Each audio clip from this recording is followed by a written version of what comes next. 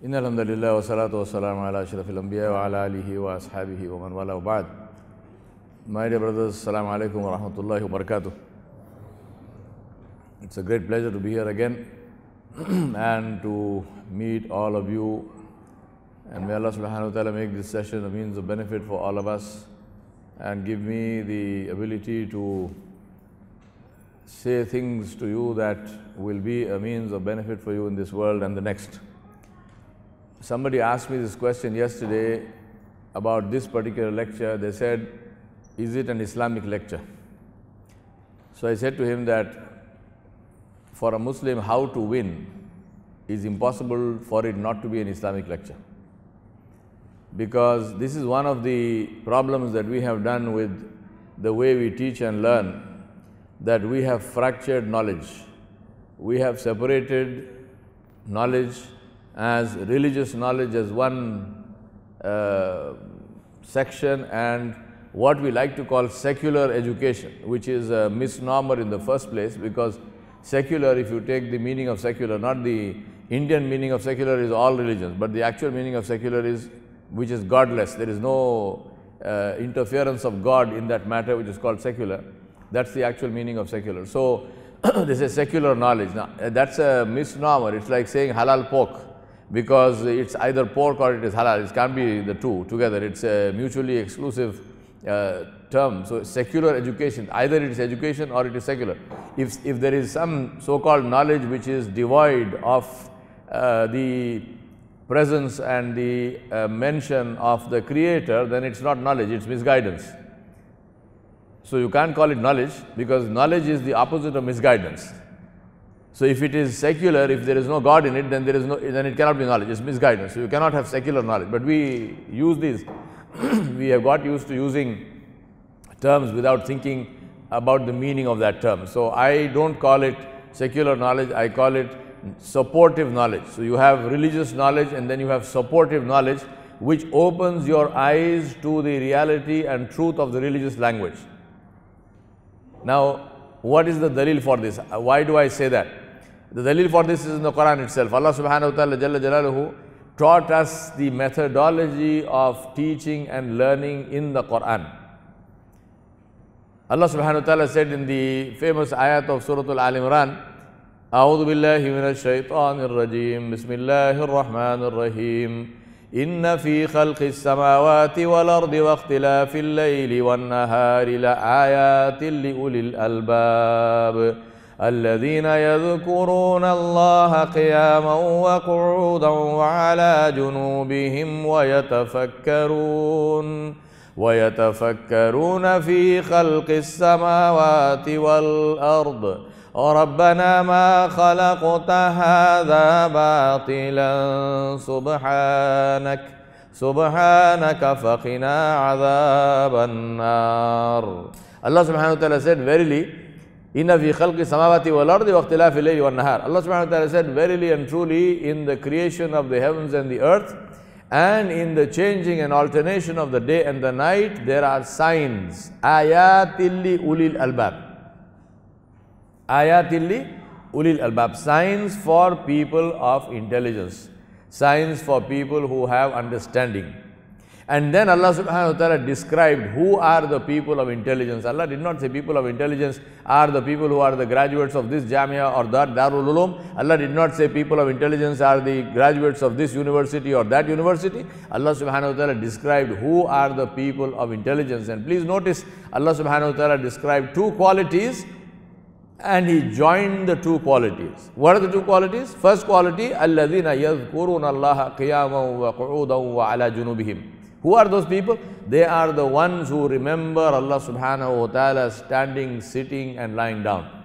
This is the beauty of the bayan of the Quran, where the most complex thoughts are expressed in the most simple language. So Allah is not saying they are people who remember Allah in their personal lives, in their public lives, in their businesses, in their offices, in their homes, in their schools, in their colleges. There is no need to say all that. they are people who remember Allah subhanahu wa ta'ala standing, sitting and lying down. Because standing, sitting and lying down encompasses every condition of the human being. We can do one of three things. We can be standing, we can be sitting, we can be lying down. There is no fourth thing. So when you say standing, sitting and lying down, it means every single aspect of your life. And what is Allah saying? What is the first sign of people of intelligence? Those who remember Allah subhanahu wa ta'ala, those who recognize their Rabb, those who know who their Rabb is and they remember Him. Allah subhanahu wa ta'ala is not somebody they remember when they come into the masjid. Allah is not somebody they remember on Jum'ah. Allah is not somebody they remember when they are standing in Salah. May Allah protect us, we don't even do that. Allah is not somebody we remember when you are doing some dhikr or something. Allah is someone that you remember constantly and consistently throughout every aspect of your life. First quality of people of intelligence and understanding. And then Allah subhanahu wa ta'ala used the preposition, He used the connector, wow, وَيَتَفَكَّرُونَ. Now please understand, I mean many of you know Arabic, alhamdulillah. If I say the same thing, and I'm going to say it just to illustrate, if I say the same thing using aw, which is or, instead of wow, which is and, grammatically the sentence in Arabic is perfectly correct. Supposing I say الَّذِينَ يَذْكُرُونَ اللَّهَ قِيَامًا وَقُعُودًا وَعَلَى جُنُوبِهِمْ أَوْ يَتَفَكَّرُونَ فِي خَلْقِ السَّمَاوَاتِ وَالْأَرْضِ. If I say that people of intelligence are those who remember Allah subhanahu wa ta'ala standing, sitting and lying down, or those who do research in the creation, the sentence in terms of Arabic grammar, in terms of the construction of the sentence in the Arabic language is perfectly correct. But is that the ayat of the Quran? No. The ayat of the Quran does not say aw yatafakkarun. Ayat of the Quran says wa yatafakkarun. Wa yatafakkaruna fi khalqi samawati wal ard. And those who then, what do? In this state of remembering Allah subhanahu wa ta'ala jalla jalaluhu, they do research in the creation of the heavens and the earth.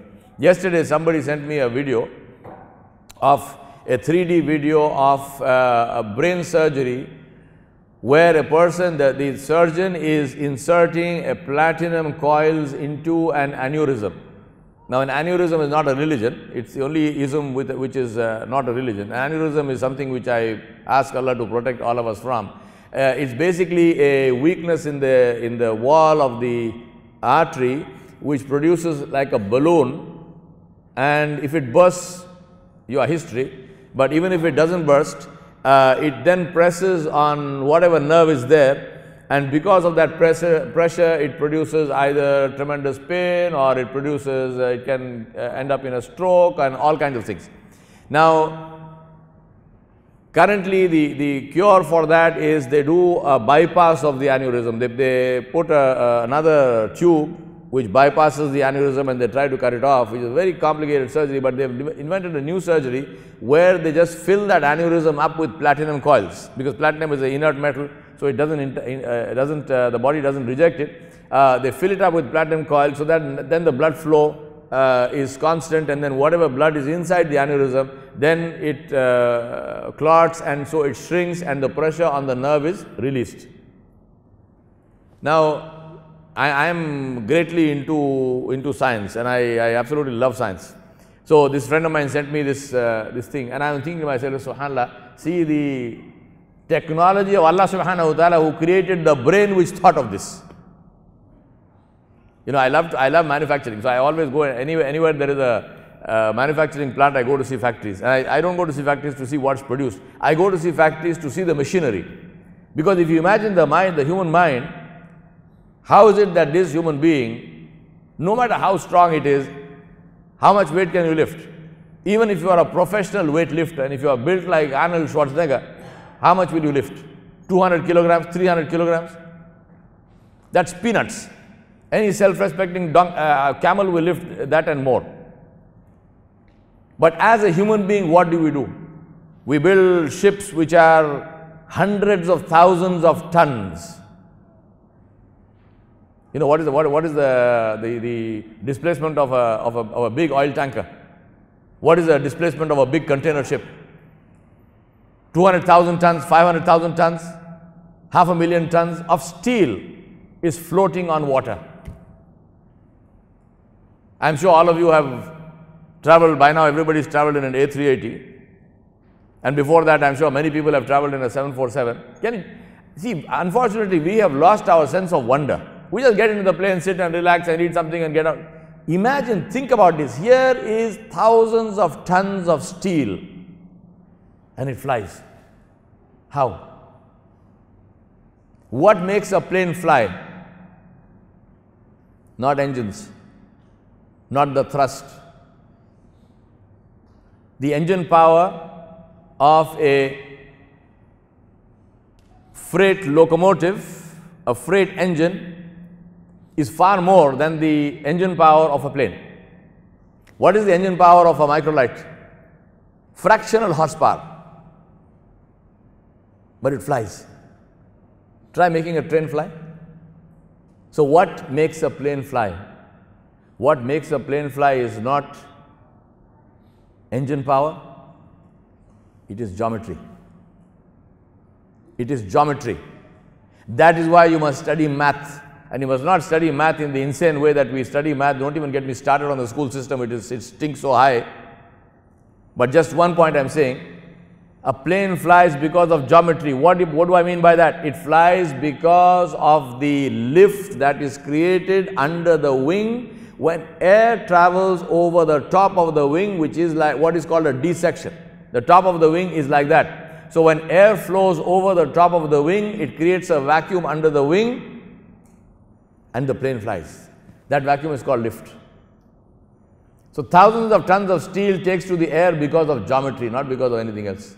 Who created this law? Who created this law of this geometry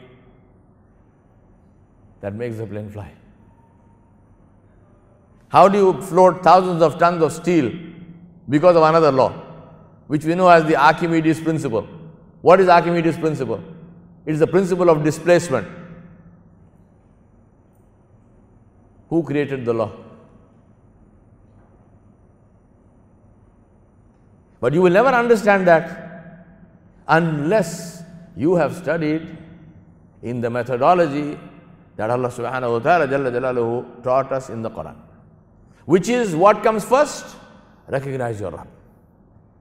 الَّذِينَ يَذْكُرُونَ اللَّهَ قِيَامًا وَقُعُودًا وَعَلَى جُنُوبِهِمْ. What is the meaning of zikrullah? What is the meaning of zikrullah? قِيَامًا وَقُعُودًا وَعَلَى جُنُوبِهِمْ. It is the essence of taqwa. It is impossible for a person to be remembering Allah subhanahu wa ta'ala Jalla Jalaluhu in a position of standing, sitting and lying down and still doing ghiba and still doing namima and still slandering people and still telling lies and still deceiving people and still eating haram and still smoking haram. Smoking itself is haram. And doing all kinds of being a bad neighbor, being a bad family husband, being a bad wife. It is impossible for a person to be remembering Allah subhanahu wa ta'ala and simultaneously doing something which is the disobedience of Allah subhanahu wa ta'ala Jalla Jalaluhu.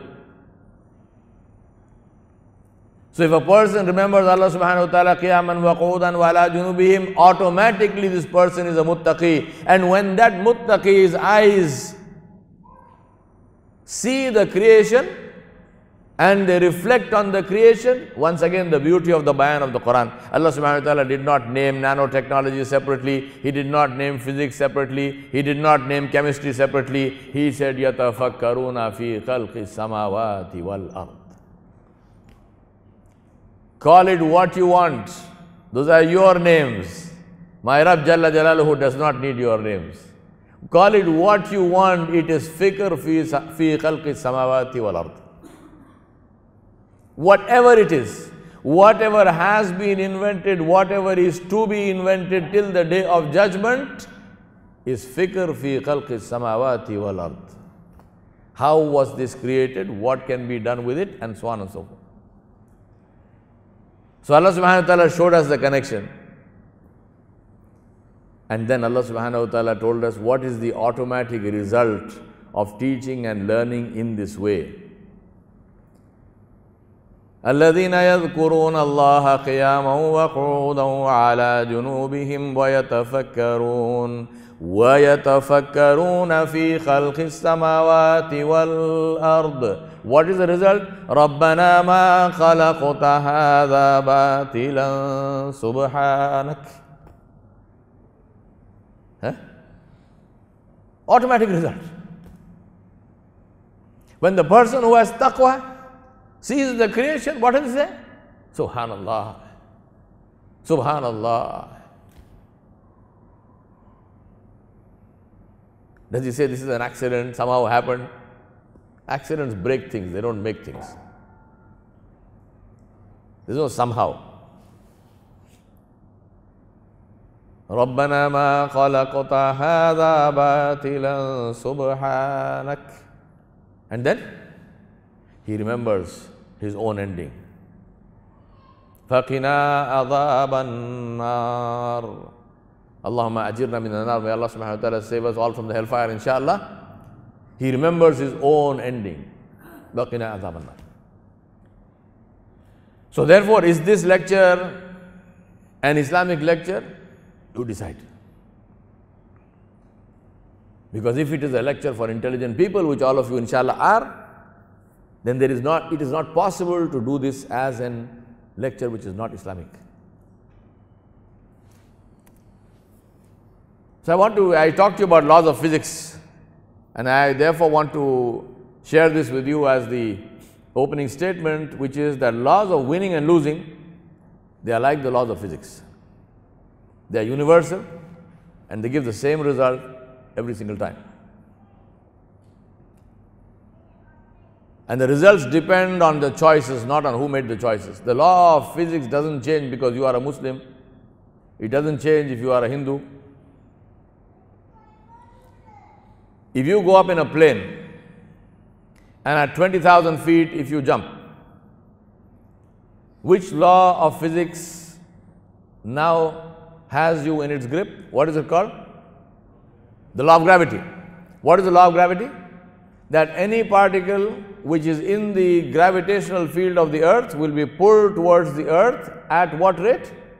9.8. Correct. Meters per second or 32 feet per second acceleration. Does this law change if you say Allahu Akbar and jump? Does this law change if you say something else and jump? The law is universal. If you, no matter what you say with the law, if you jump and at some point in time, if you do not pull the ripcord of your parachute, then you will have a concrete experience when you meet the concrete. Nothing will change.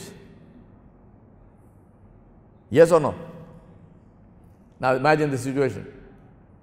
Imagine two people jump from the plane and they're both coming down at 9.8 meters per second, 32 feet per second. One of them tells the other one, pull your ripcord of the parachute. The man says, why? He said, because otherwise you will die. He says, I don't believe in gravity.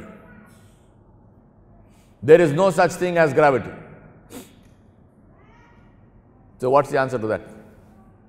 The answer is wait for 10 seconds. That is the answer. So what is the answer to somebody who says there is no God? Wait for 10 seconds. Simple as that. Why must I argue with you? The point I am making is this. Does the fact that the person does not believe in gravity, will it change what gravity will do to him at the end of that journey? Your belief, and that's why I say belief, reality is not dependent on belief.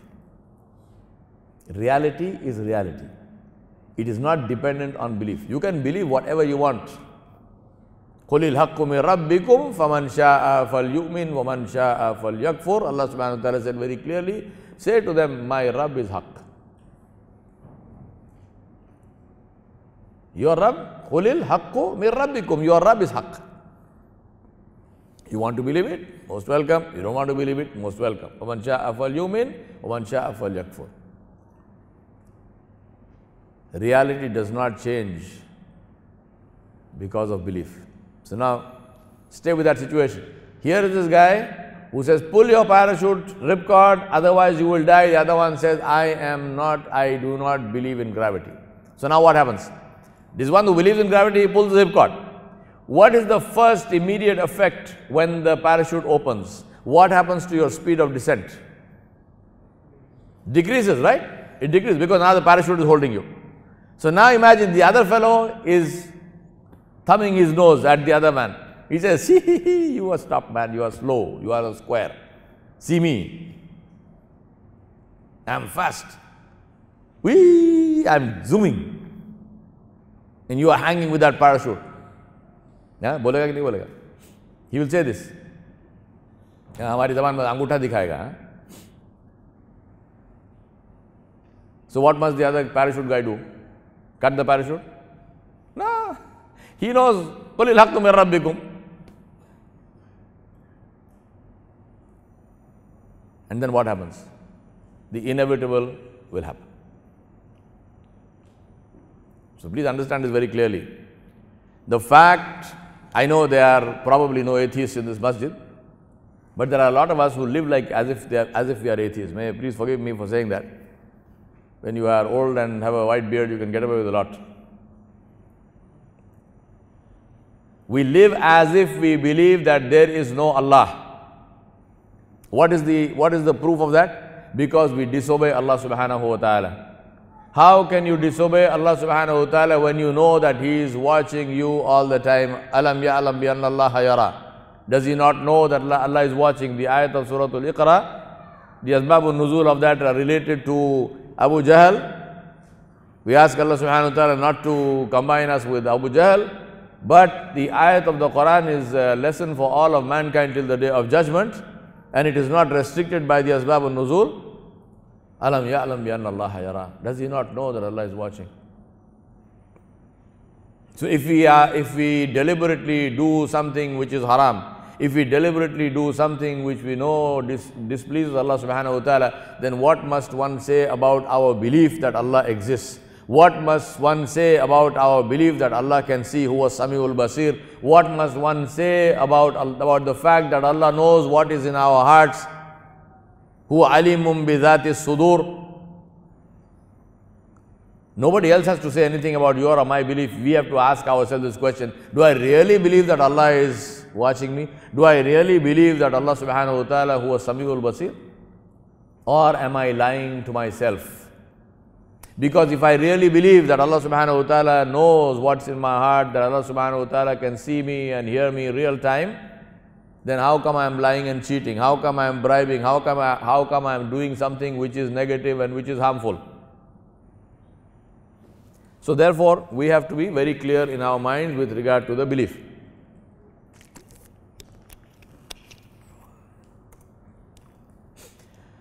As I mentioned to you, fundamental laws are fixed and they change for no man or woman. Fundamental laws always give the same result. And the thing to understand about fundamental laws is, you don't make it, so you can't break it. And to benefit from that fundamental law, you have to pay the price. You want to fly, you have to build a plane. The law is there. The law that the movement of air over the D section of the wing produces lift, this law is there. But when will that law benefit you and me? When you build a plane. You don't actually have to build a plane yourself. You can buy a ticket and go on a plane. But point is, somebody is making that investment, and you are making that investment by buying a ticket, and so you fly. And that's why we say only those who follow them, these laws, can succeed. So the first thing I submit to you, my brothers, and if there are any sisters here, is my formula for winning. And my formula for winning is that winning is a combination of three things: passion, expertise, and return. If you are clear about these three things, what are you passionate about? Are you an expert in the thing that you are passionate about? And what is the return that you are getting from that particular activity? If these three things are clear, then you will be successful. If any of these is not clear, then it will affect your success. And these three things, this model is based on a platform of integrity. And like we have platforms in our computer programming, if there's a fault with your platform, no software will run correctly on that platform. Yes or no? So you have to see, is it an issue with the platform? Is it an issue with the OS? Is it an issue with the operating system itself?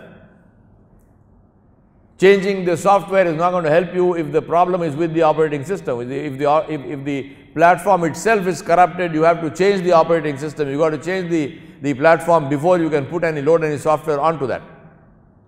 And the platform, the operating system of the Muslim is integrity. That is the meaning of Tawheed.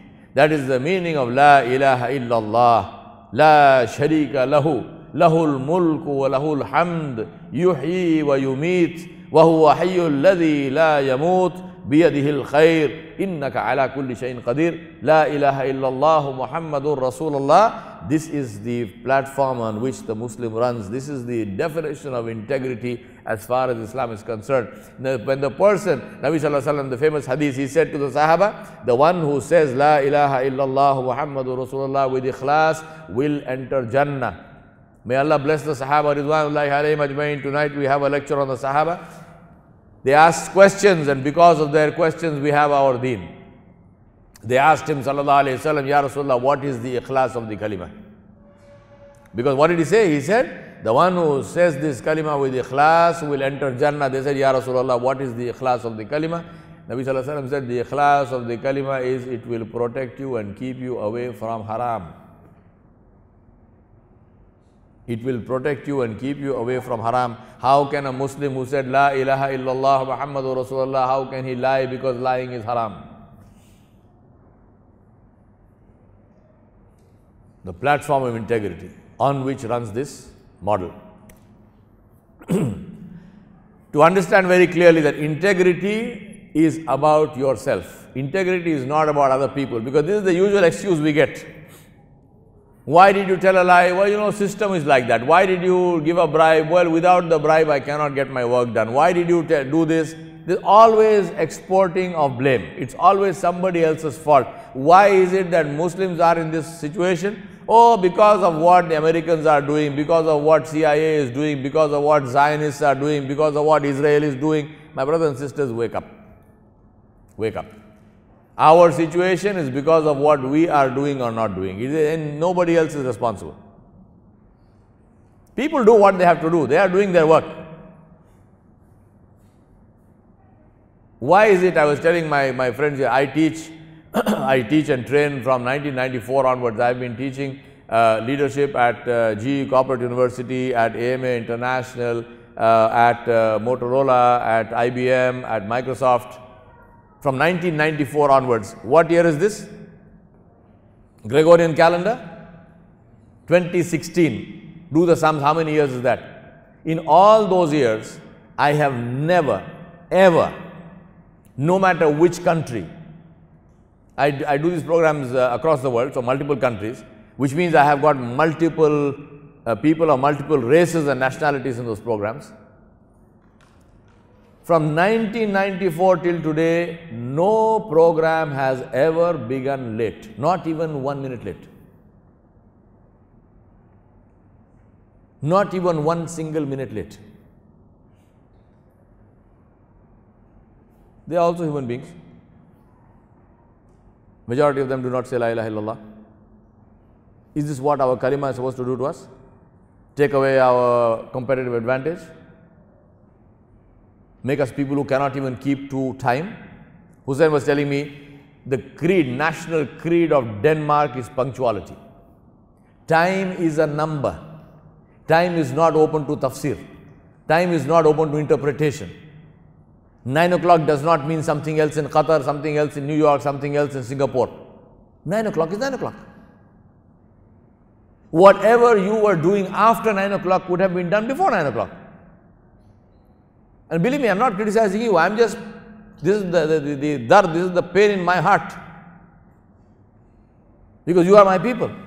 Who must I take my pain to? Outsiders?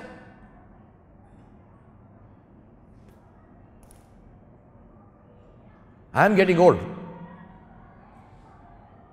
According to the Hijri calendar, I am 63 at the end of this year.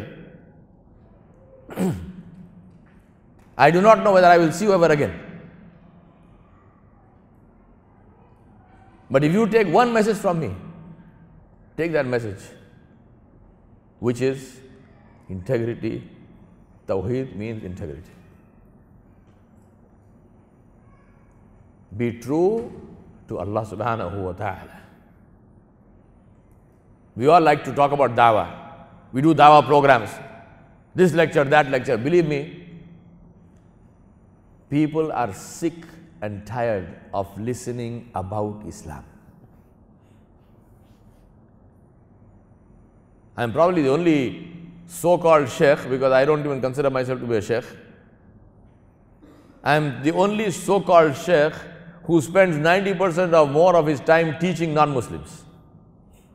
So my experience of the other side of the world is probably more than any or all the shuyukh that you can imagine combined, put together, because they talk to our people, they talk to Muslims. I talk to non-Muslims, and I can tell you, people are sick and tired of listening about Islam. People want to see Islam. And like we say in America, they say put up or shut up. They say either show me Islam or take your lecture and go away. I'm not interested in your pamphlet, I'm not interested in your lecture. Rasulullah sallallahu alaihi wasallam was like this, Sahaba were like this. Absolutely, we agree. I don't want 1400-year-old history. I want to see what you are. Because if you have no faith in your own Nabi, if you cannot even follow your own Nabi, you want me to follow? Does it make sense? Does it make sense? My brothers and sisters, it's time to wake up. Wallahi, it's time to wake up. Because one day these questions Allah subhanahu wa ta'ala will ask us on the day of judgment. Did I send this Nabi for you to talk about him and not follow him? Or did I send this Nabi and say, لَقَدْ كَانَ لَكُمْ فِي رَسُولِ اللَّهِ أُسْوَةٌ حَسَنَةٌ لَقَدْ كَانَ لَكُمْ, for you. Allah did not say, لَقَدْ كَانَ لَهُمْ. For them it is the best example. You can do whatever you want. Did Allah say this? لَقَدْ كَانَ لَكُمْ فِي رَسُولِ اللَّهِ أُسْوَةٌ حَسَنَةٌ. For whom? لِمَنْ كَانَ يَرْجُو اللَّهَ وَالْيَوْمَ الْآخِرَ وَذَكَرَ اللَّهَ كَثِيرًا. For the one who looks forward to the meeting with Allah subhanahu wa ta'ala jalla jalaluhu. You look forward to which meeting? To a meeting where you fear punishment, or to a meeting where you expect reward? Which one? Pleasant meeting. May Allah subhanahu wa ta'ala make your last day the best day of your life. May Allah subhanahu wa ta'ala make the day that you meet Allah subhanahu wa ta'ala the best day of your life, inshallah. But we have to work for that, my brothers and sisters. Integrity is about us. It's not about them. Whoever those them are. Then we come to the model, which is passion. What is passion? Passion is not what you see in your sleep. Passion is that which does not let you sleep. Passion is that which makes you cry. I always say, if you can't cry, you can't work. And it can be anything. You might be a brain surgeon, and you're sitting and crying about that brain surgery. There's a friend of mine who's a Hindu doctor. He's a cancer specialist, oncologist. Sometimes he comes and sits and cries and weeps. And he says, what is the good of this knowledge? I can't cure anybody. People still die of cancer. He's very passionate about his medicine. People still die. Then we have to explain to him that hayat and maut is in the hands of Allah subhanahu wa ta'ala. But he says, then why must I learn this thing? Passion. Ask yourself, whatever your profession, are you passionate in it? Because you will never do well in your profession unless you are passionate about it. In Islam, there is no Islamic. That's why I'm allergic to certain terminology. People say Islamization of knowledge. There is no such thing. Knowledge by definition is Islamic. So any profession is halal, any profession is jaiz as long as it is not going against what the Sharia has prohibited. You don't have to ask the question, just simply ask, is this prohibited in the Sharia? If it is not prohibited, it is halal. So are you passionate about your IT programming? Are you passionate about your construction engineering? Are you passionate about playing cricket? Are you passionate about whatever it is? Because unless you are passionate, you will never excel in that work.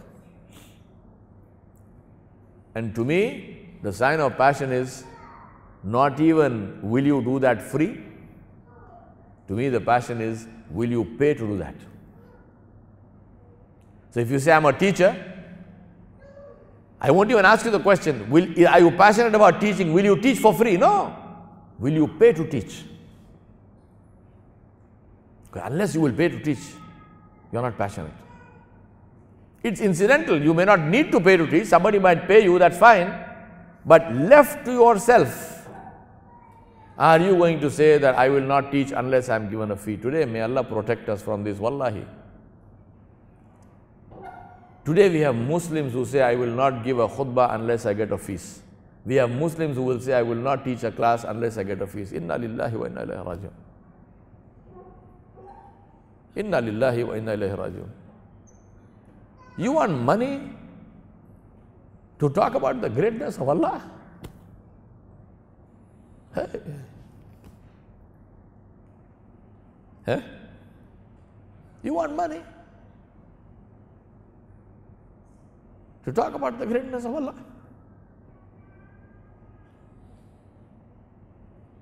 Where is the passion? Where is the passion in Islam? And that's why there is no barakah in our da'wah.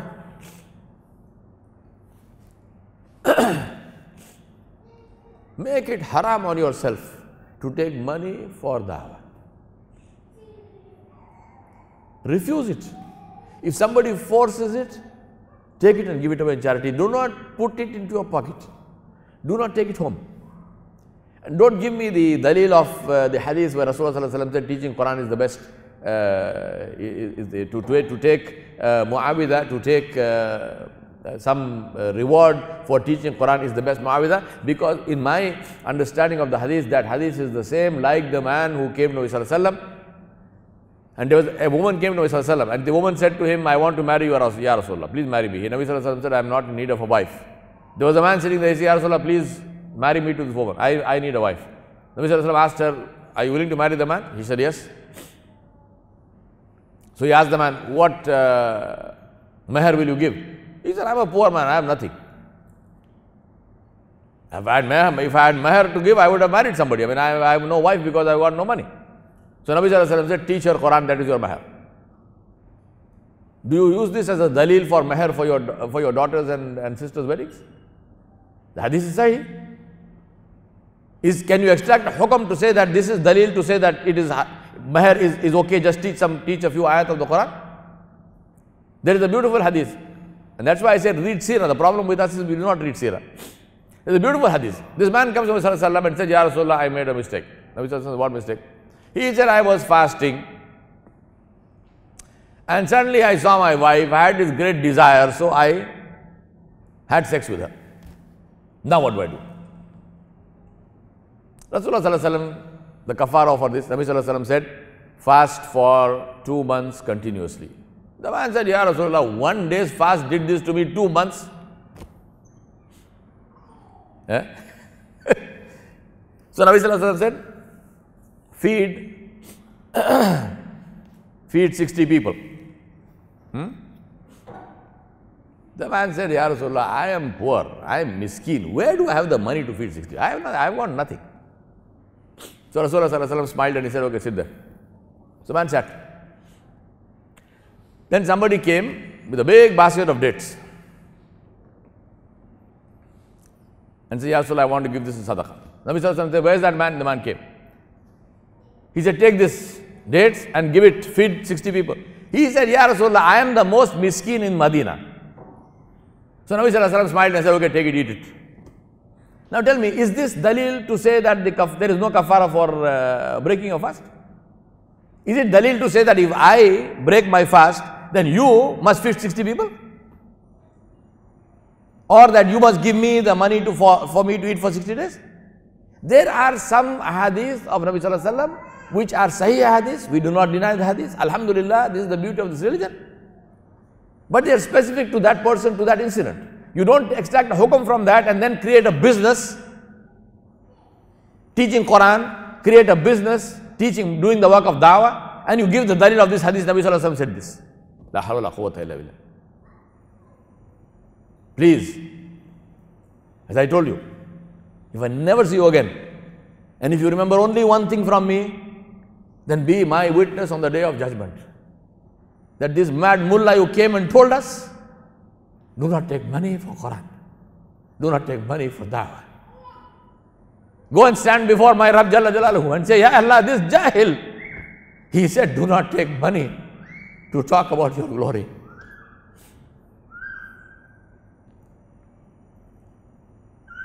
Passion for something.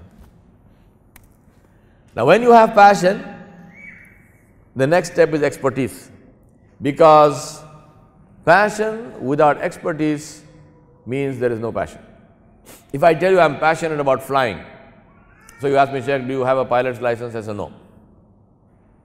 It's all right. Are you intending to join flying school and get a pilot's license? I say, yeah, maybe, but not really.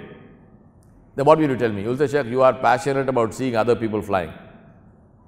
Because if you are passionate about flying and you don't know how to fly, what is this passion?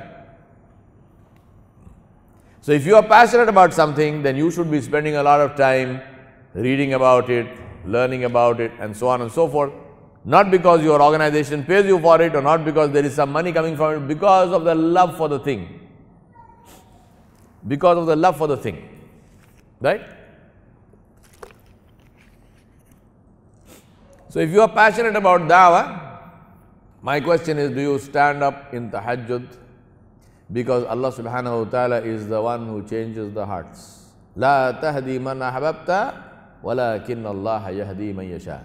Allah said, you cannot give hidayat to anybody. Allah will give hidayat to whoever He wants. If you say, I am a da'i, if you say that I am in the work of da'wah, do you stand in the night and do you cry before Allah subhanahu wa ta'ala for the people that you meet? Because this was the amal of the Anbiya alayhimus salam. All of them, including Nabi sallallahu alaihi wasallam. What is your connection with Allah subhanahu wa ta'ala? Because you cannot give what you don't have. So what is your connection with Allah subhanahu wa ta'ala jalla jalaluhu? If I am not connected with Allah, I cannot connect you.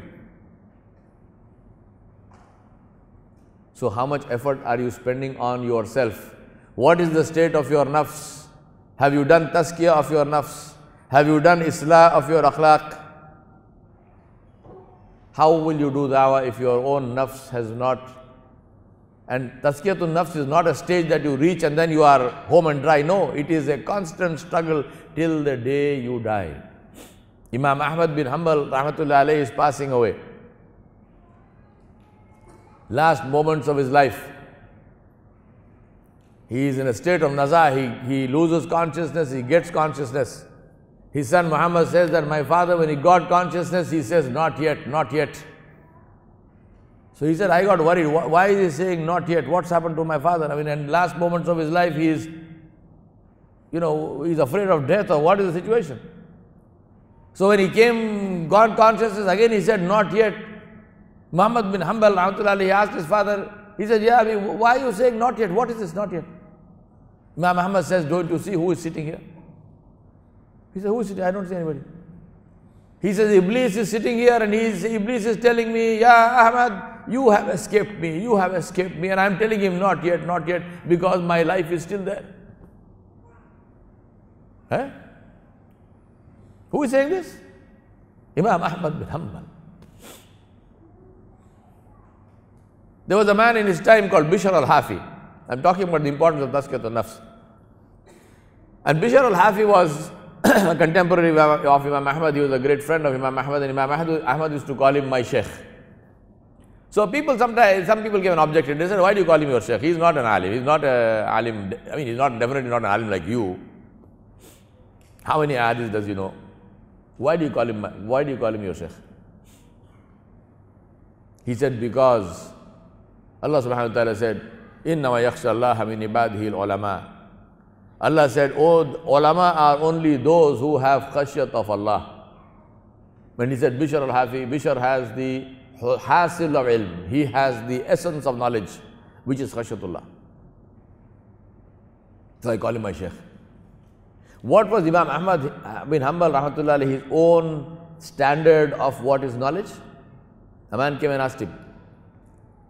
He said to him, Ya Imam, how many ahadith should a person know, memorized? How many ahadith? And when I say memorized, I am not saying quote hadith like I quote, meaning of the hadith. No. Memorization means he knows the hadith, he knows the asbab of the hadith, he knows the narration, the narrators and so on, and all the ilm of asma al rijal and so forth. So the man asked him, how many ahadith should a man know before he can do istinbadul ahkam, before he can extract a ruling from a hadith? Imam Ahmad rahmatullah keeps silent. Doesn't say anything. But the man is persistent. So he asked him again. Imam Ahmad is silent. So the man now decides to start with a number and think about, look at the general level of knowledge of those days. The man starts with a number. Guess what number he says? 10,000. He said, is it enough to know 10,000 hadiths? He doesn't say, is it enough to know 10 hadiths, 40 hadiths, 100 hadiths? No, 10,000 hadiths. What does it tell you about the general level of knowledge of people of the time? It means that there were people, not one or two, but lot of people knew 10,000 and more. So he's starting at a particular level. Imam Ahmad says, no, not enough.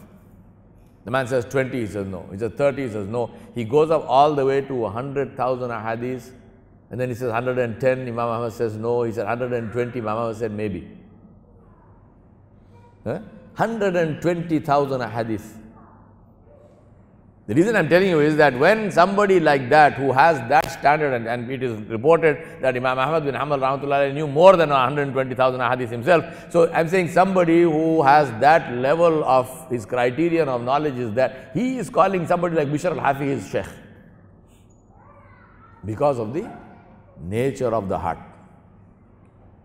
Tazkiyatun nafs. So if you are serious about dawah, and this is not only related to people who are in the so-called work of dawah, that itself, we live in a crazy world. I don't know, we must seriously think, what is it I am talking? Whose work is dawah of Islam? Whose work is it? Whose work is the work of tabligh? Every Muslim. Every Muslim. Not this group or that group. Every single Muslim is supposed to be a walking, talking model of Islam. What is the dalil? The Sahaba ridwanullahi alayhim. What did they used to tell people? Kunu mithlana. Become like us. They did not say become like Rasulullah sallallahu alaihi wasallam. They said become like us. Because we are like the Prophet sallallahu alaihi wasallam. They didn't tell people to go and look at the life of Nabi sallallahu alaihi wasallam. They said look at my life.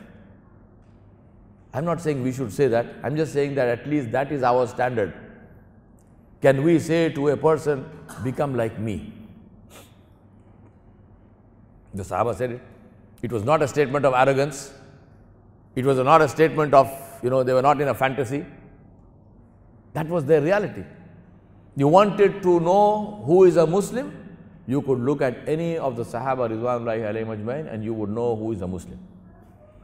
You didn't need to go and search and hunt and say this person or that person. No, anybody. That is our standard. Expertise. Passion, expertise.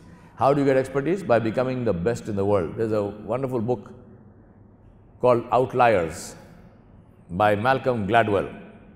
Read the book. It's called Outliers by Malcolm Gladwell. Now, he talks about expertise and he says that you cannot get expertise in any area unless you spend 10,000 hours doing that particular action.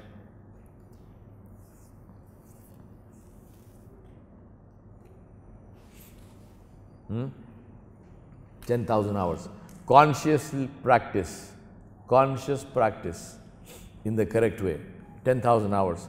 Now take this, what Malcolm Gladwell says, and relate it to the behavior of our Salaf. This is what I mean by integrated teaching. The ahadith and the stories of our Salaf are not simply to talk about them and cry a few tears and go home. We need to relate it to our real world. How do you take Malcolm Gladwell's book and his 10,000 hour rule and relate it to the behavior of our Salaf, where we know you name the Imam, you name the Salafus Salihin. People used to spend entire nights in praying Nawafil. 100 rakat, 200 rakat, people make many claims. Why? And I'm not talking about Ramadan or something. That was their standard practice. Why? 10,000 hour rule. How do you get good at Salah? By praying. Not praying 4 rakat of Zuhar and running away. No. Extra Nawafil. What is the Hadith Qudsi with regard to this issue? Nabi Sallallahu Alaihi Wasallam said, Allah Subhanahu Wa Ta'ala says that my slave comes close to me by fulfilling the fara'id, which is the boundary condition, and then he continues to come close to me through his Nawafil until I become the hand by which he holds.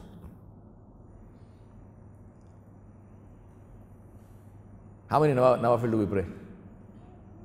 And then we say, how can I get khushu in my salah? You cannot get khushu in your salah. How will you get khushu in your salah? Hasan al-Basri rahmatullah alayhi, he stands for tahajjud. And he says, before he starts praying, he says, Ya Allah, the whole world is asleep. Even the stars have gone to sleep. He says, oh Allah, there are only two who are awake. You on your arsh and me here. See the connection with Allah. That's why I tell people, talk to Allah. Do you talk to Allah? Why don't you talk to Allah? Ask yourself this question. Do you talk to Allah? And if you do not talk to Allah, why don't you talk to Allah? Who was Samiul Basir? He can see you, he can hear you real time. He knows languages. You can talk to him in any language because he created all the languages. Why do you not talk to Allah?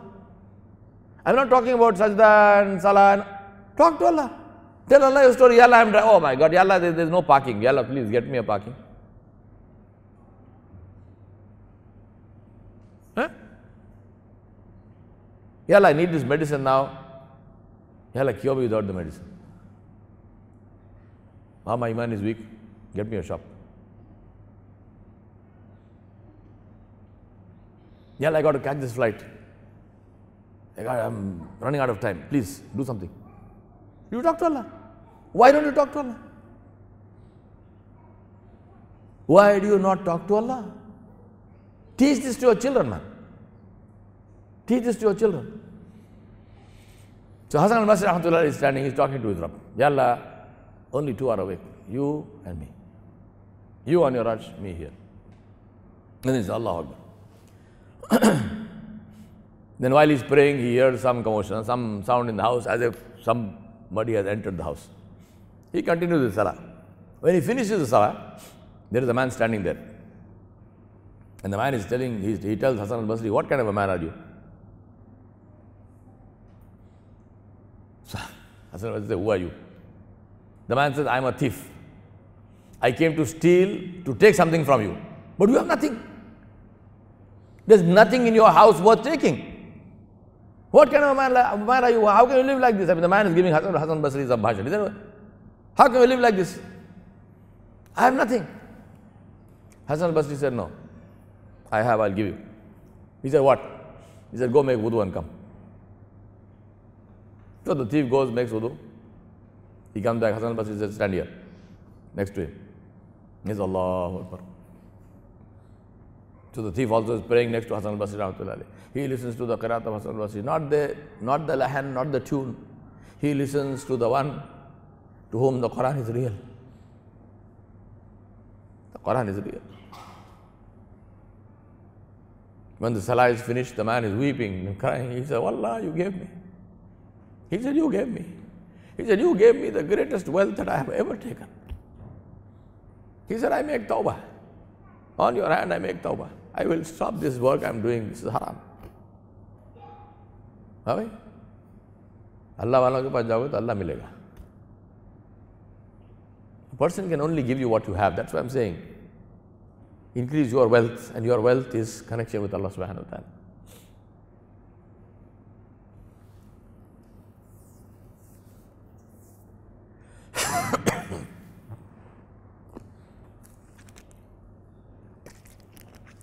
So expertise is repeatability, and that comes from conscious practice. And the third one is return. What is the return on this investment of yours?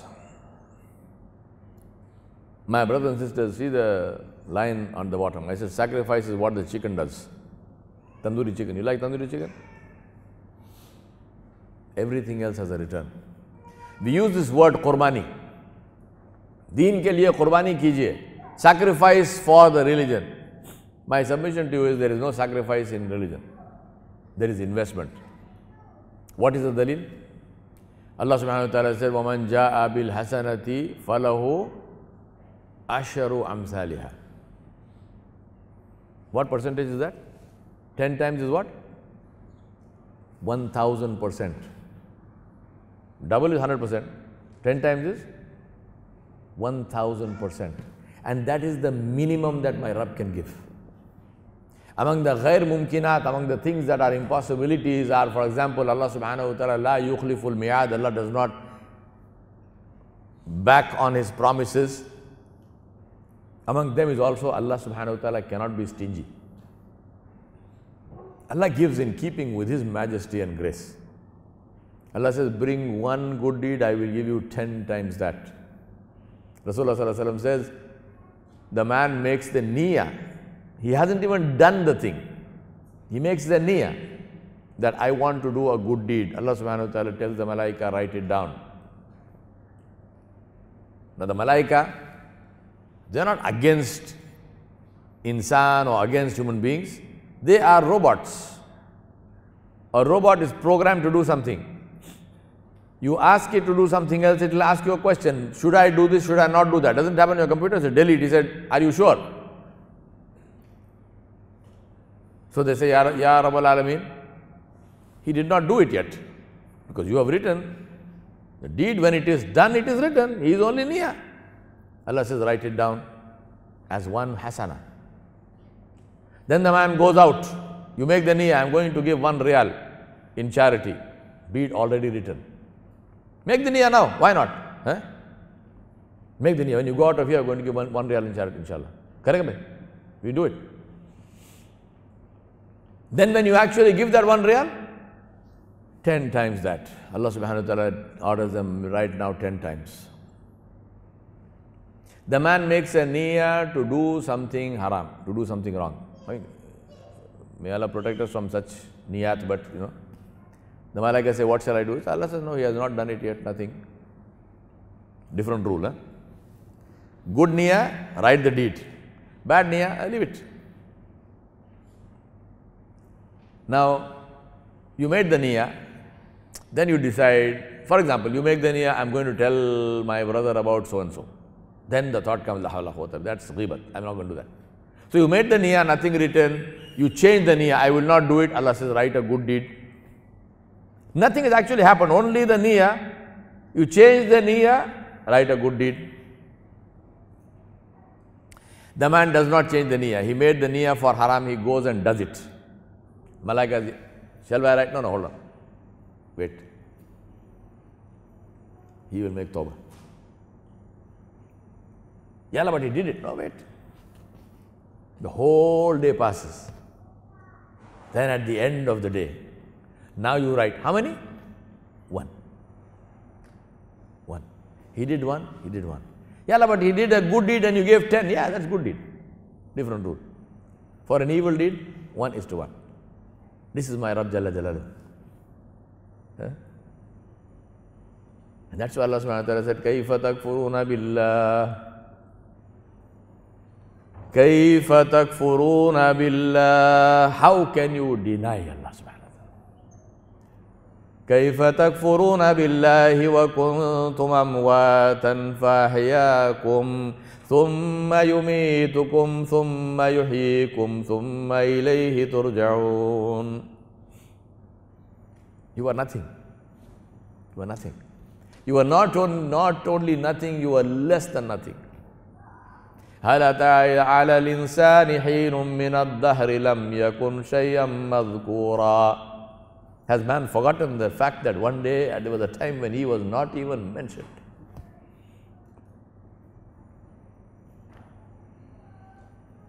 Allah Kareem.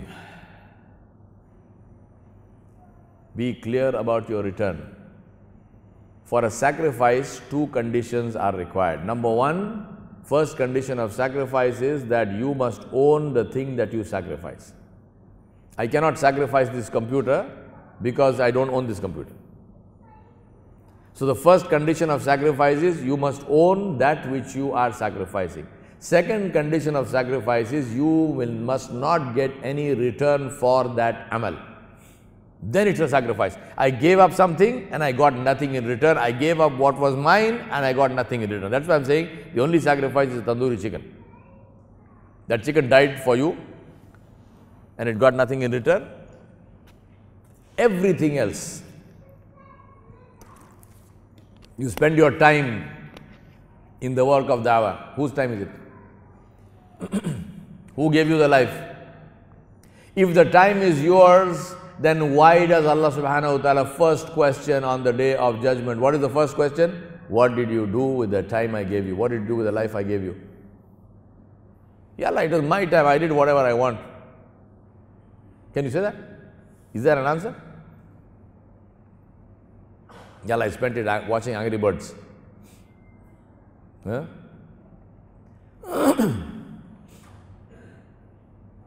Time belongs to Allah. Life belongs to Allah. La hawla wa la quwwata illa billah. Your wealth belongs to Allah. Your knowledge belongs to Allah. Your ability to translate and transmit that knowledge belongs to Allah. Who put the desire to do something in your heart? Ajib, Allah ki shaan hai yaar. Who can be so generous? Wallah. Who can be so? He puts the desire in your heart. Then He gives you everything. Then He makes you do it. Then He rewards you. Hey? Ajib baat hai.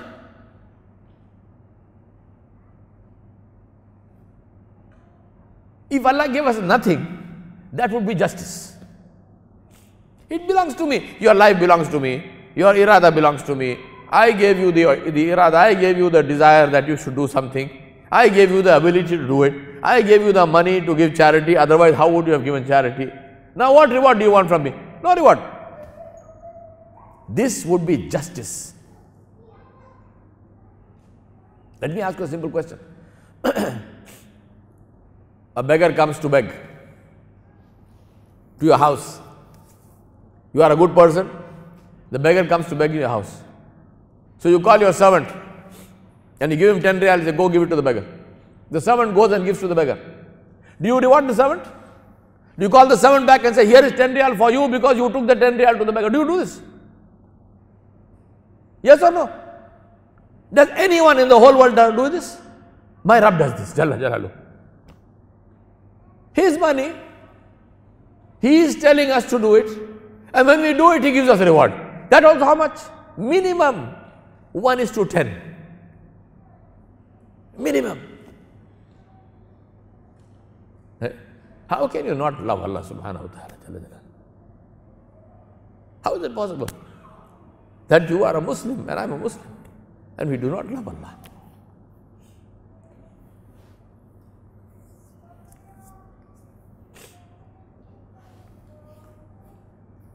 Remember, my brothers and sisters, if you want to work, whether it is Islam or whether it is your profession, forget the word sacrifice. Think the word investment. Never use the word sacrifice. Never use the word qurbani ever again. Think investment. Why? Because if you are in the sacrifice mode, your sacrifice will always end. There is no sacrifice and that can go on forever. At some point that sacrifice will end because the amount you lose is more than what you got. I want to give charity. I have given everything, all my wealth. I even take off the clothes of my body and give away. Now what will I give? It has to stop, and it won't, nobody does it to that end. It stops long before that. But if you think investment, does an investment stop? No. Because investments have returns. The more I invest, the more I get. The more I invest, the more I get. Warren Buffett, one of the richest men in the world, big investor. He is now in his 80s. Has he stopped investing? He doesn't say it is enough. No. Continuously, forever and ever and ever. That's why Allah subhanahu wa ta'ala, what did Allah subhanahu wa ta'ala call the work of deen? Tijara. Ya ayyuhalladhina amanu hal adullukum ala tijaratin. Tunjikum min azabin alim. Tijara. Trade. Business. Allah did not say, shall I show you a sacrifice that will save you? No. Allah said, I'll show you a trade. My Rabb does not need your sacrifice and my sacrifice. Allah said, I'll show you a trade. Invest. And that investment will save you from the Jahannam. Return. ROI, we talk about in my business language. Return on investment. Return on investment. ROI.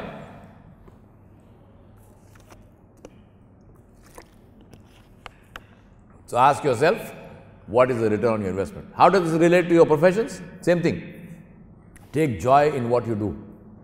Learn more and more about it. Joy in the learning, joy in doing more of it, joy in doing it in different ways.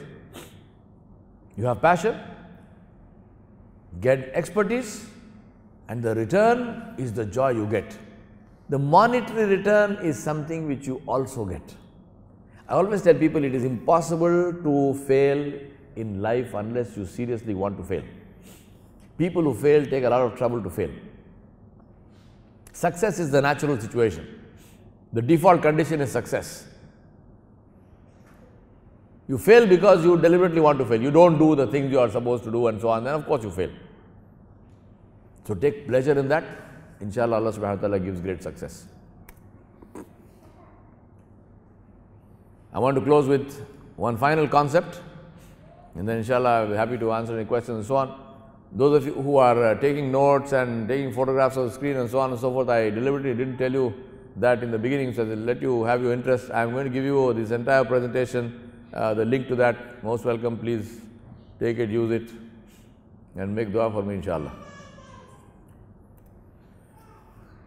I want to say to you, my brothers and sisters, there's a window of opportunity that opens in the life of every man and woman. When we have a unique opportunity to make a difference, to make an impact and to influence others. And when this window closes, our life is effectively over, even if we remain alive. My submission to you is, your window and my window is open right now. What do you want to do? Because to take advantage of the window of opportunity, you need to be able to anticipate it, and you need to be ready with whatever it takes to take advantage of that window of opportunity. It's not an accident. Success is not an accident. Success is the natural result of intelligent effort.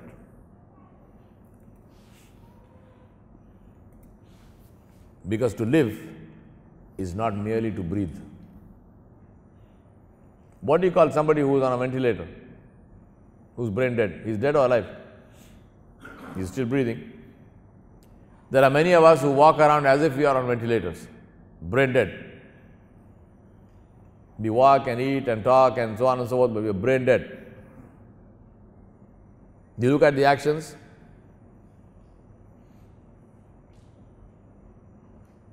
We have to reignite. When the battery is dead, what do? They take a jump starter, the cord from another battery, and they shock it. Do that to your system. Stand up tonight in tahajjud. Seriously, my submission to you is, please stand up tonight in tahajjud. Pray 2 rakat and ask Allah subhanahu wa ta'ala, Ya Allah, change my life.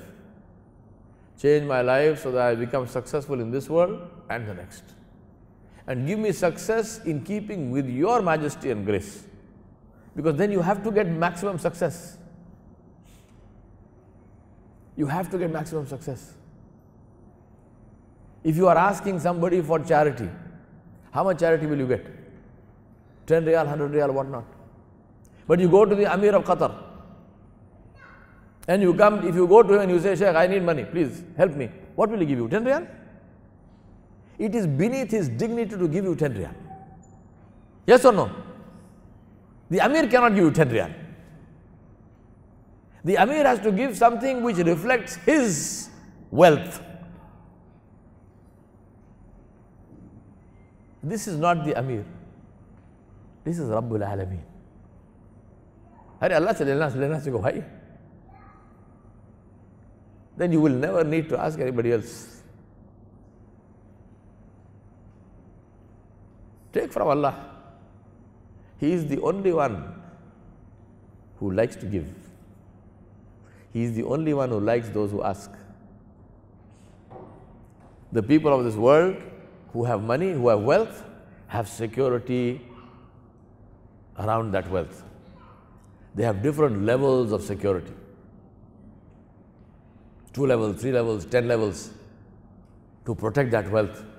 My Rabb Jalla Jalaluhu is the only one whose treasures are open. Not only are they open, He actually appoints people there to say, give it away, give it away, give it away.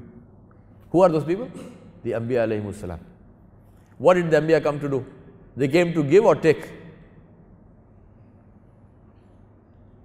Anbiya are appointed to give.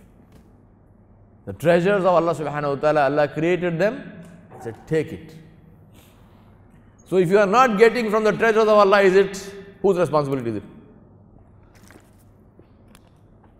You can't say, Allah, you did not give me, no. So my brothers and sisters, stand up tonight, pray 2 rakat of tahajjud and ask Allah subhanahu wa ta'ala Jalla Jalaluhu. And ask Allah subhanahu wa ta'ala that thing which you think is impossible.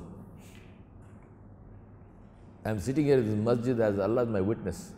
Ask Allah that dua which you think is impossible. Think about that dua. What is completely impossible? I am going to ask my Rabb. Because what is possible, there is no point in asking Allah subhanahu wa ta'ala. You can do it yourself. Ask Allah that which you know that this is not possible. I can't do this. I simply don't have the resources. Ask Allah that. शान के मुताबिक मांगो भाई. बादशाह के पास जाकर 10 रियाल मत मांगो. Don't go to the king and ask for 10 riyal. You are insulting the king by asking for 10 riyal. When you go to Allah subhanahu wa ta'ala, ask Allah what you know is not possible. Ya Allah, give me this. Right?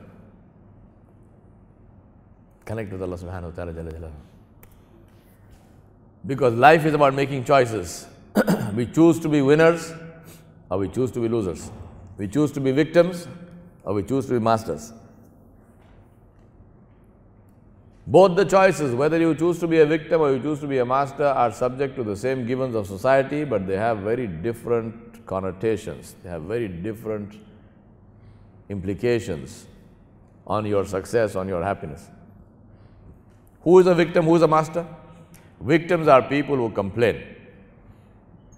May Allah protect us. Illa mashallah, this is the state of the ummah today. We are professional complainers. Constantly we complain about something or the other. So make a promise to yourself, from today you will not complain. Somebody says, how's the weather? You say, Alhamdulillah. Don't say, oh my God, it's so hot. No, no, no, no, no. No hot, no cold. Alhamdulillah. A friend of mine told me this wonderful story. He said he was in Abu Dhabi and he said he had his Egyptian friend who was walking with him, and this man had his thobe which got caught in his feet, and he fell flat on his face. Slammed on the ground. And then he gets up and says, Alhamdulillah. So my friend said, what? I mean, you just fell down flat on your face. What are you saying Alhamdulillah for? He said, because I fell flat on my face, I was able to get up, nothing broke, nothing happened, Alhamdulillah. Huh? Say, Alhamdulillah, no complaints. That is the sign of a master, that is the sign of a winner. Does not complain. And if you have to complain, tell Allah about it. Hasan al-Basri rahmatullah, I make dua, Allah subhanahu wa ta'ala should decree that I should meet Hasan al-Basri rahmatullah. What a wonderful man he was.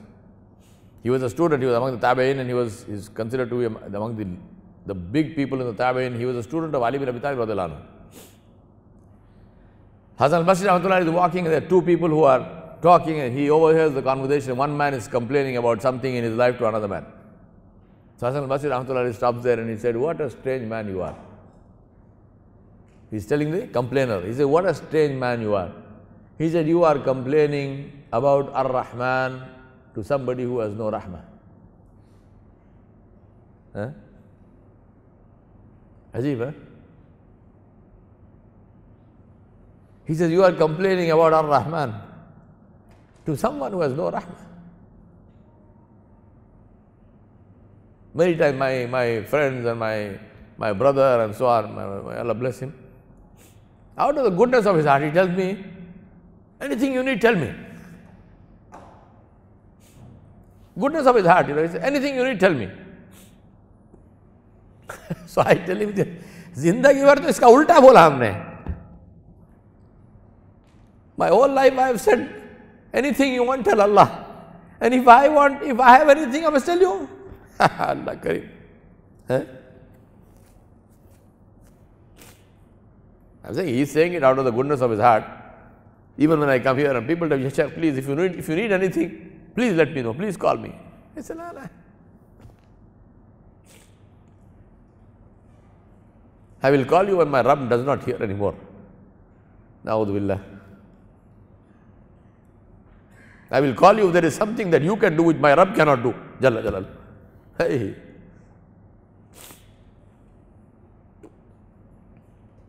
Hasan al-Basri says, "You are complaining about Ar-Rahman to somebody who has no Rahman." Why? You know, we teach these things. I mean, I went to one of the best business schools in the country, in India, to Ahmedabad. So we teach ways of how do you get finance and how do you do this and do that and so on. And the basic principle is that you are teaching somebody how to get something from someone who does not want to give. Yes? So you need to teach a way. What is the way to get something from someone who wants to give? What is the way? अरे अल्लाह तो देने के लिए बैठा है भाई. Allah is there to give. Ud'uni. Did Allah say what to ask? Did Allah say what to ask? Allah said, "Ask me. Astajib lakum, I will give you."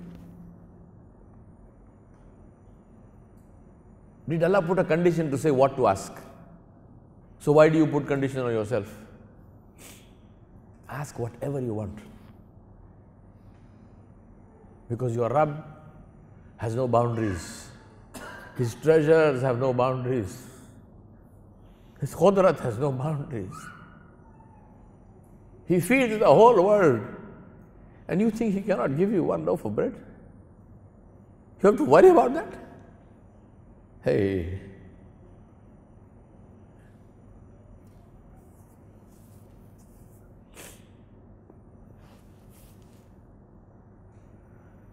La ilaha illallah. So, make the choice. You want to be a victim or you want to be a master. If you want to be a master, own responsibility for yourself. Connect with your Rabb Jalla Jalaluhu. My brothers and sisters, we have only one life. There's no reincarnation. There's no coming back into this world. Let us live that life to the fullest. Imam Shafi rahmatullah said, "Life is but an instant. Let it be an instant of obedience." He said, life is but an instant. Let that be an instant of obedience. And therefore, I come to almost the closing of this. We're still trying to keep it in the time because we're supposed to begin at 9:30 and finish at 11:30. So now 11:15. We began late, but it doesn't matter, inshallah. Everything has a price. If I tell you, for example, that when I go back to India, I'm going to buy a car, what will you ask me? What question? Anybody? Bolo bhai, huh? Which car? Which car, right? Which car? So I'm telling you, I told you I want to buy a car. Is there something called a car in the market? Or do you have a Toyota and you have a Hummer and you have a BMW and you have a Mercedes and you have a Bentley and you have a Rolls Royce and you have a Hyundai and you have… Is there something called car? There's no such thing called car. There are names for cars. So now, I have got 100,000 rupees in my pocket. Divide that by 20 and you get your rough calculation of the Qatari Riyal. So I've got 1,100,000 rupees in my pocket. And I go to the Rolls Royce showroom. And I say to the man, I've come to buy a Rolls. So I say, very good, alhamdulillah. I have to appreciate your aspirations. How much money do you have? The man says, 100,000. I say to him, 1 lakh rupees. So the man tells me, please come here. He said, please sit down here. And then he puts a 3D image of a Rolls Royce on his laptop and he says, you know, if you move your finger, you can turn it around and you can look under it and you can open the bonnet and you can see the engine and you can open the doors and you can see the upholstery and everything else and you can look at it from the front and the back and so on and so forth. And that is what you get for 100,000 rupees. You get to look at the picture of the Rolls Royce 3D model. Yes? Everything has a price. Everything requires investment.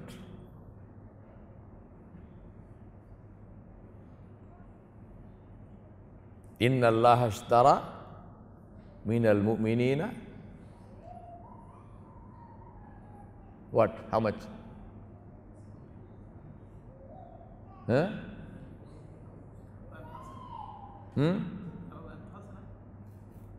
बोलो आयत क्या है?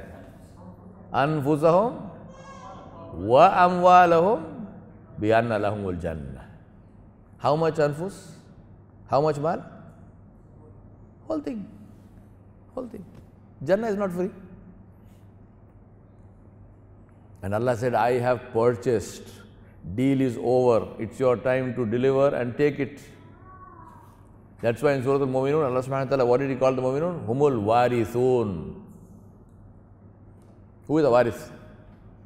Who owns it? He is now taking charge of it. Your wealth after your death belongs to whom? To your warasa. So the waris, your children, your wife, whoever is there, it belongs to them. So after your death, they just take. Do they pay somebody for it? No, it is mine. Who is Jannah? Jannah belongs to whom? To you. I am not sitting here giving Jannah to you. I am saying this is what Allah subhanahu wa ta'ala said. Who will warithun? May I ask Allah subhanahu wa ta'ala to make us among the warithun of Jannah, inshallah. Jannatul Firdaus.